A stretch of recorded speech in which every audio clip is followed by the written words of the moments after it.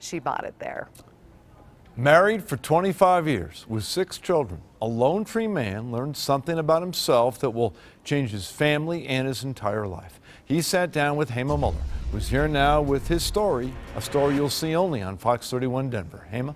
Ron, Steve Crecelius is a prominent local photographer. He's lived his entire life as a man, but recently discovered he is in fact a female. Now he's making the transition from Steve to Stevie. This one went around the world. This is during Obama's acceptance speech. Steve Crecelius has had a stunning career as a photographer, but behind the camera, he was hiding. I remember, wearing my mom's clothes and makeup very secretly, not telling anybody. From a young age, Steve identified more with being a female, but hid behind a male persona. When I was 17, I was my first part-time job working for a TV station as a floor cameraman, and the person in charge said to me, you walk like a queer. And I thought I was hiding who I was, and I wasn't.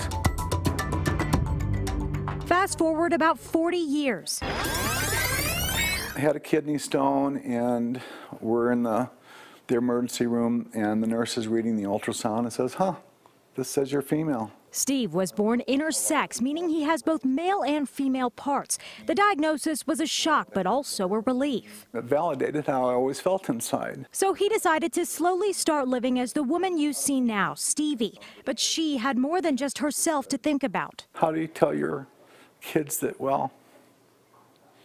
it's no longer dad, it's dadette? Stevie and wife Debbie have 6 children. Within a few minutes, all of them said, I don't care, Dad, I love you for who you are. Nearly 5 years after that ultrasound, Stevie and Debbie are still together. I asked Debbie why she chose to stay. I didn't sign on for this, but who signs on for anything? She's the same person she was as a he on the inside. The two still share an intimate relationship based on more than sex or gender. We do share a bedroom.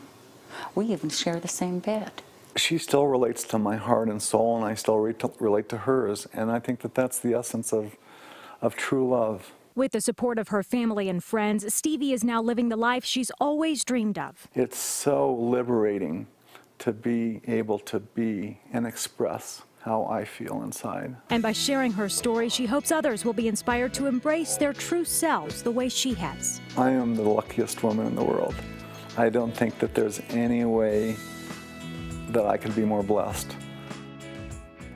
Stevie says most of her friends and clients have accepted her for who she is now. Now, a lot of people wonder about gender reassignment surgery. She says at this stage in life, it's not something she plans to do. She does take hormones, but that will be the extent of her transformation. It's a fascinating story. You liked Stevie a lot, didn't you? She was fantastic. And she and Debbie, you can just sense just what a great couple they are. That love is just, it's palpable. Yeah, Debbie appears to be an incredible person. Yeah, they're a great couple. And Stevie does a lot of great photography, as you can see there. Photographs a lot of really important events in town. So you'll see her around, Really I'm sure. interesting story. Thanks.